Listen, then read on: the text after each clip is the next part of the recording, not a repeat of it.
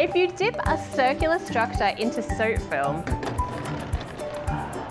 you'll get an unbroken, smooth surface.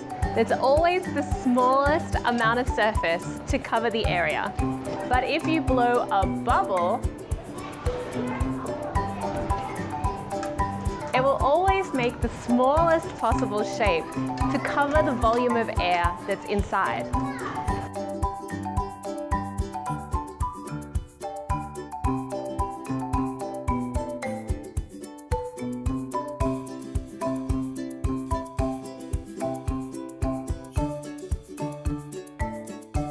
But what if we don't use a regular round piece of wire? What if we use a 3D structure? Remember, Plateau's law tells us that there will always be the minimal surface area to cover the structure that you're using. So if you use an unusual 3D structure like this cube or this triangle, you get beautiful soap film shapes. This shape is called a saddle curve.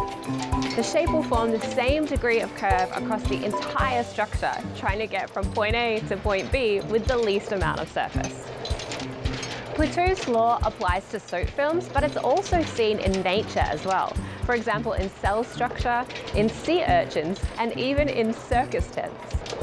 To see what sort of beautiful 3D shapes you can make, come along to the Minimal Surfaces exhibit at the New York Hall of Science.